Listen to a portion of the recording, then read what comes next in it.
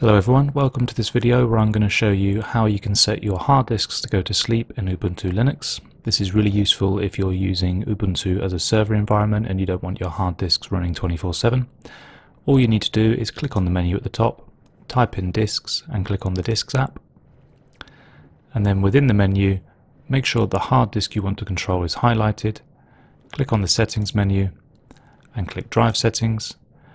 And then ensure that the apply standby timeout settings is set to on, and then use the slider to set it to the appropriate amount of time. So I'm going to set mine to 15 minutes. Click OK. Type in your password and authenticate. And there you have it. Now your hard disk will go to sleep if it's not used or accessed by the system for 15 minutes.